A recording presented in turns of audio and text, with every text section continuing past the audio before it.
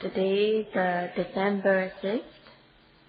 Yesterday was the first day that Sayadaw was giving talk. The yogis who are here, they come from places which are geographically apart. And these yogis are our Asian relatives, world relatives, samsara relatives, and Dhamma relatives.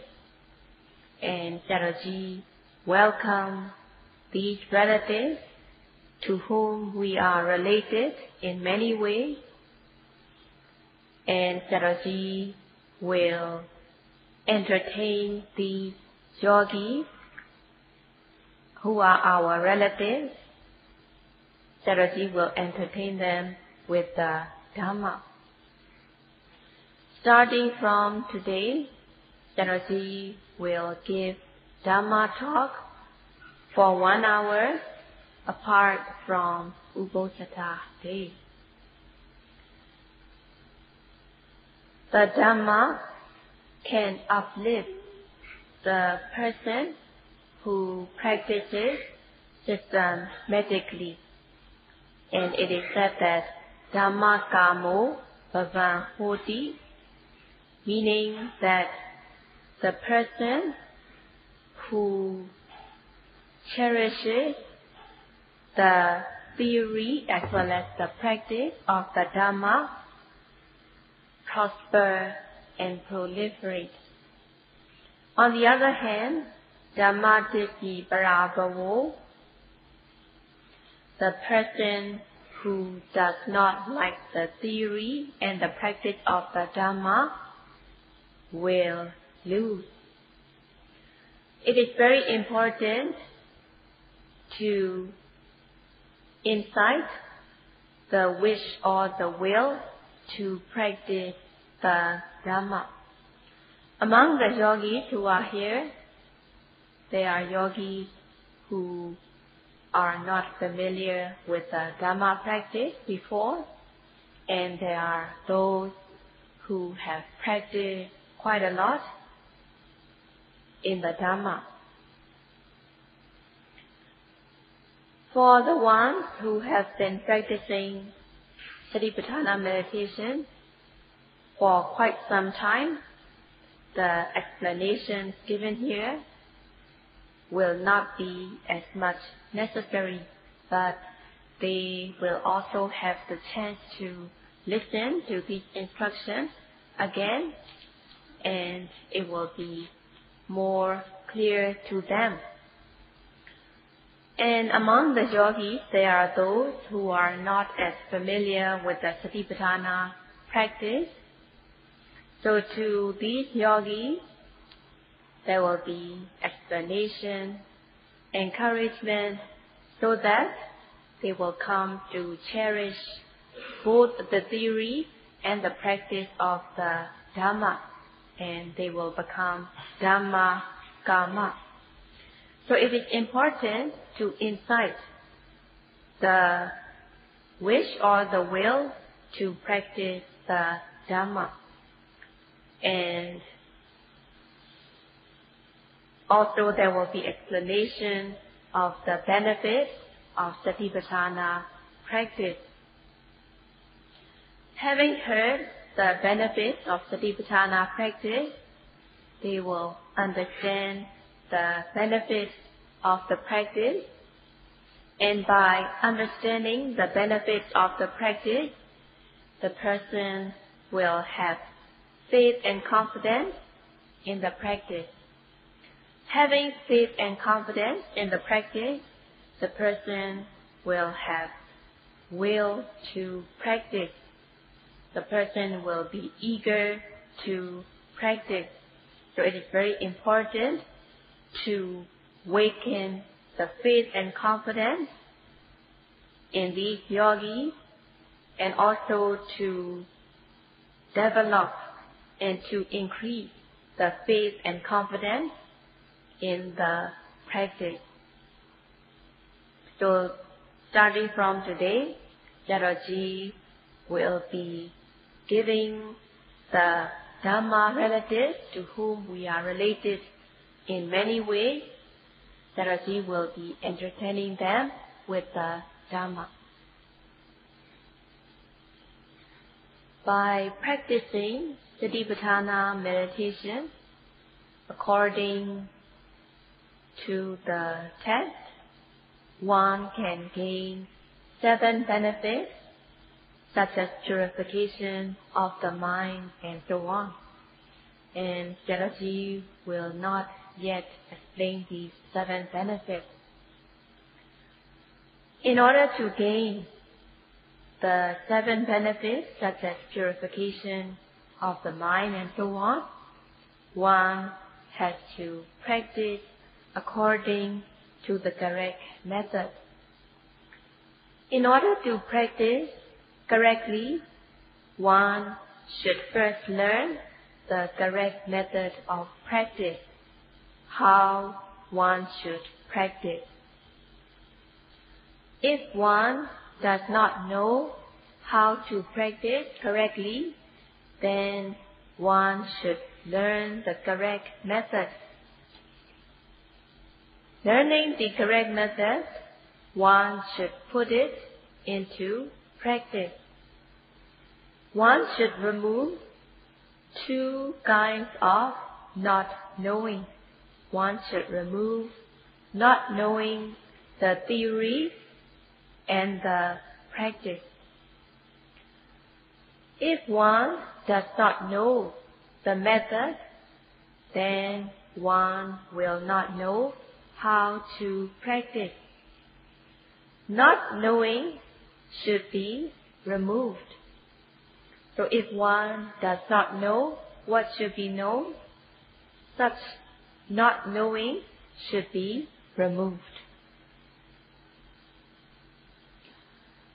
In Satipatthana Sutta, in Satsa Nidesa, it is said that Dukkha Jnana, one should discern Dukkha Satya, the truth of suffering. Dukkha Samudaya Jnana, one should discern the origin of suffering. Dukkha Nirodha Jnana, one should also understand the cessation of suffering. Magga Jnana, one should also have knowledge of the path leading to cessation. There are 4 noble truths, and thus there are 4 kinds of knowledge understanding these 4 noble truths. Among the 4 noble truths, the first one is the truth of suffering. The second is the truth of origin of suffering. And the third is the truth of cessation of suffering. And the fourth is the truth of the path leading to the cessation of all suffering. Among the 4 noble truths, the first 2, the truth of suffering and the truth of origin of suffering, are called Vata Satya. And the latter 2 are called Vivata Satya. The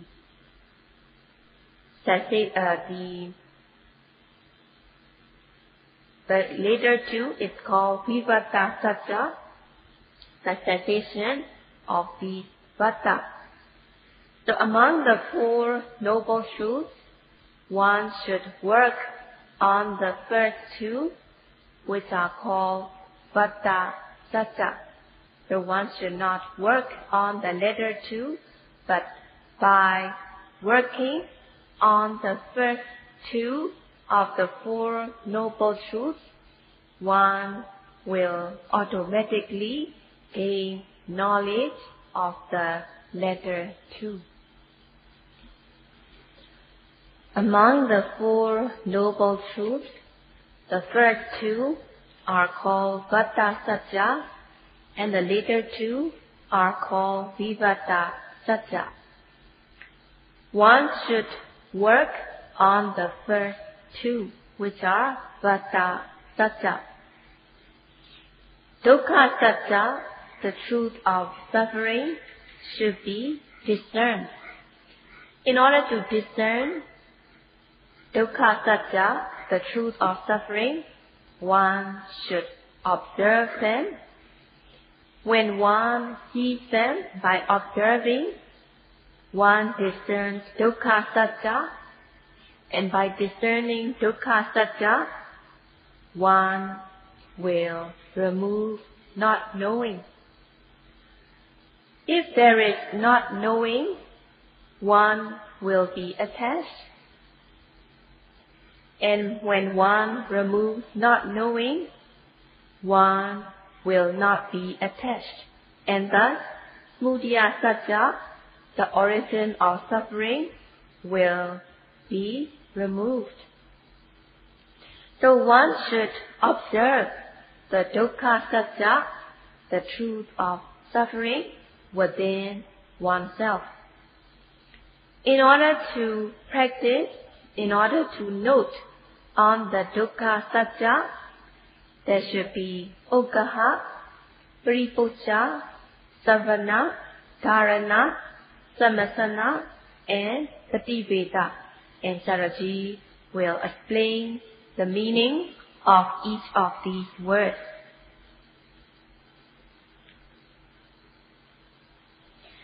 The first one is Ukkaha. One should learn, one should take a note. What are the Dukkha Satya that should be discerned? So briefly, they are Nama and Rupa, mind and matter. Matter are things that can be seen. Matter does not have the ability to cognize, and it is called Anaramana. Rupa, the materiality, cannot cognize. So these Rupa are materiality. In other words, they are also called matter that cannot cognize. And Nama is the mentality that cognizes. So in brief, there are Nama and Rupa. Nama, the mentality that can cognize, and Rupa, materiality that cannot cognize. So one should learn in brief that there is Nama and Rupa, mentality and materiality. So this learning is called Ukkaha. So Sayadaw is explaining about that in brief. And later on, Sayadaw will explain in detail, combining with the practice. The second one is Paripucca. If there are meanings that one is not clear of, then one should discuss with the teacher. So discussion with the teacher, asking questions to the teacher is called Paripucca. If one does not understand what is Rupa, materiality, what is Nama, mentality, or if one does not know how many kinds of Rupa, materiality there are, how many kinds of Nama, mentality there are, one should ask the teacher. It is called Paripucca.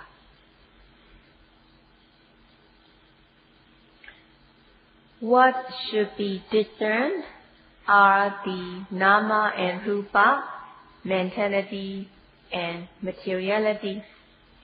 So within oneself, there are things that should be discerned. So within ourselves, all these objects are to be discerned. So within oneself, there are nama and rupa, mentality and materiality. All of these are the field of objects to be noted. Within these fields of objects to be noted, there is presently arising objects such as seeing, hearing, smelling, tasting, touching, knowing, bending, stretching, and so on. These presently arising objects are arising new and new. So one should be noting the presently arising object that is arising at the present moment, and one should be noting them at the moment the object arises by the way of Satipatthana practice. So among the field of objects to be noted, one should be noting the presently arising object that is arising at the present moment, and one should learn how one should be noting the object. It is called Savana. One should learn the method how one should be noting the objects.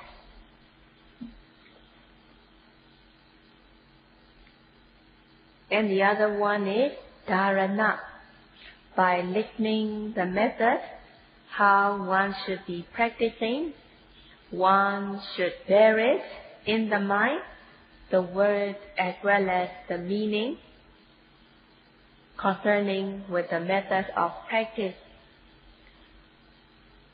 Listening to the method of practice, understanding the meaning, one should bear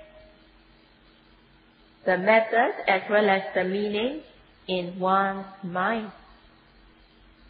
So one should bear it in the mind so that it will be remembered. It will be remembered within one's own heart. But to put it in the Western way, one should store it in one's brain in order to remember it, so that one will not forget.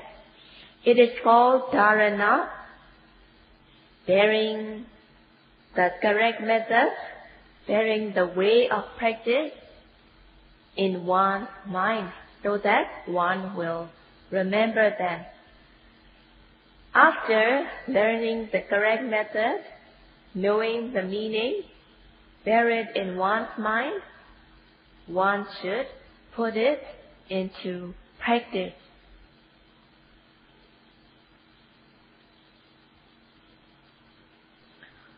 When the yogis come to the center to practice meditation, first they should take the 8 precepts. After taking the 8 precepts, they should learn how they should practice Satipatthana meditation, and they should understand what is nama, mentality, what is rupa, materiality, and they may ask the teacher if they are not clear. And when instructions are given, yogis should listen attentively, and yogis should bear in mind. Only then the Buddha Sasana, the teachings of the Buddha, will be within ourselves. By practicing the teachings of the Buddha within oneself, one's physical, verbal, mental behavior will be pure, clean, and blameless. In order to purify one's behavior by body, speech and mind, one should practice the Buddhist culture so that one will gain the Buddhist culture within oneself. In order to gain the culture within oneself, it is connected with two things. The first one is sadhuka savana. One should listen attentively. When listening to the guidance and instruction, one should listen attentively, respectfully. And every day there are Dhamma talks, instructions and guidance according to the teaching of the Buddha. When listening to the guidance and instruction and the Dhamma talk, one should listen attentively without wandering mind. Without the mind wandering here and there, one should be listening attentively to the guidance and instructions. The knowledge that one has is not enough. One should listen the guidance and instructions. There are instructions from the basic, which will be a good foundation, to the practice. Learning the method of practice, one should have Sasana, one should put it into practice. The objects are arising at the present moment, and in order to note the presently arising object, one should note the object with aim and effort. For example, when the rising of the abdomen arises, this rising of the abdomen should be noted. In order to note the rising of the abdomen, one should exert effort so that the mind will reach the object. So one should push one's noting mind. One should exert effort so that the noting mind will reach the object of meditation. One should not be slow or sluggish, but one should constantly be alert and energetic, exerting effort in noting the object. By noting the object with effort, sati, mindfulness, will arise. In order that the mindfulness arises, one should aim one's noting mind onto the object so that the noting mind will be direct or face-to-face with the object. If the yogi aims the noting mind without exerting effort, then the noting mind will not reach the object.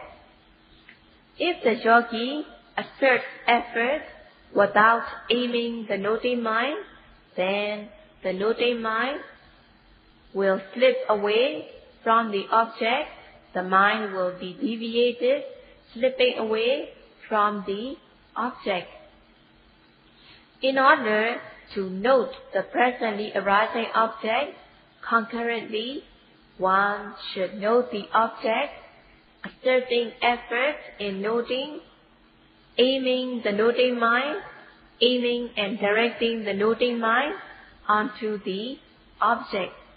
And it is called Sasana, putting the theory how to practice into the practice. It is called Sasana.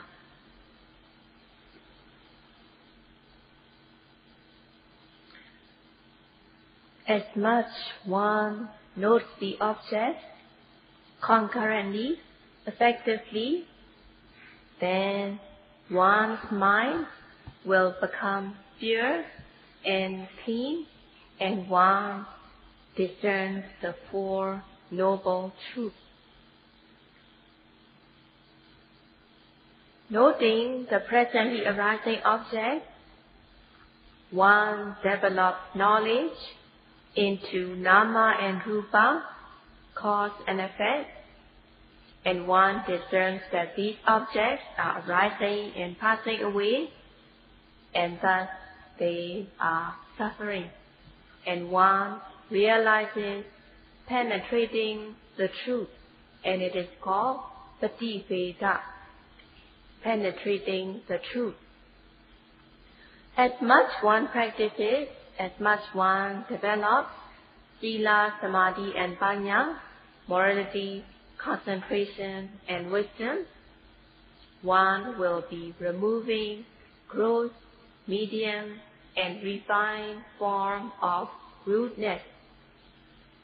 The rudeness of the mind, the grossness of the mind will be removed as one develops knowledge, and one will become gentle in body, speech, and mind.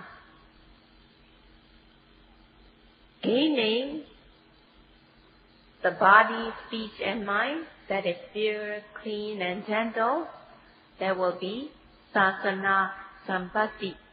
One will be endowed with the culture of the Buddha's teaching.